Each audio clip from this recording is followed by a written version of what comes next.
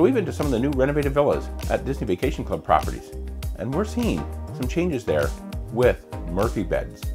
What do you think about these? What do I think about these? Should the more traditional timeshares install more Murphy beds? Let's talk about it right after this.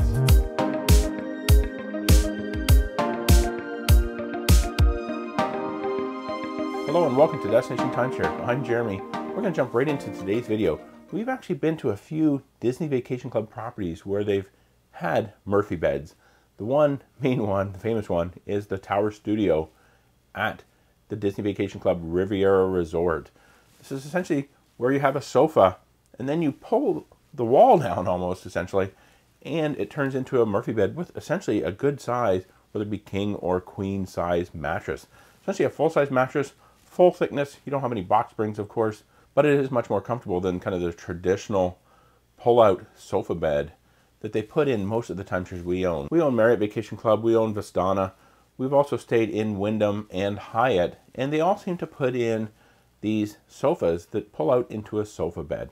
Really not all that ideal. Essentially the mattress is maybe only a few inches thick, not really all that comfortable, and I really don't like to put people in there. So if we have a number of people staying with us at a timeshare resort, we try to make sure that everybody at least has a bed. And whenever I give advice to people about booking a timeshare, say they have 8 people that they want to try and stay in a 2-bedroom, I usually try and recommend push them towards booking 2 2-bedrooms because it just gives everybody much more room to spread out.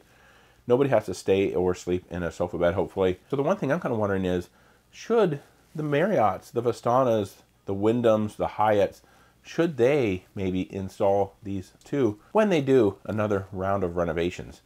Obviously, this might be a little bit more expensive, and owners, of course, are going to have to pay for these.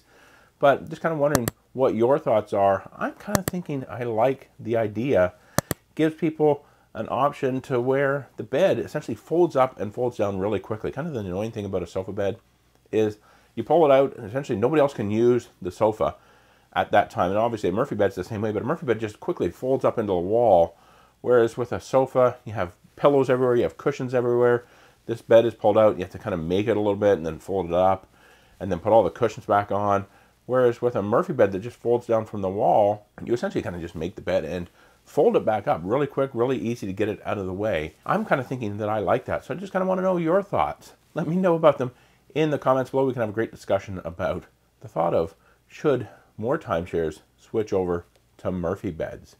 If you like this video, please be sure to give it a thumbs up. Just a quick one today. And if you want to see more videos about timeshare, check out the description box below for another video. We'll give you a timeshare commentary video about how I am not very happy that Marriott Vacation Club is doing away with the resort-specific caps you can buy in the marketplace.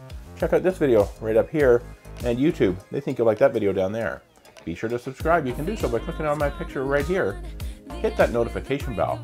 And until next time, the best memories are made in a timeshare.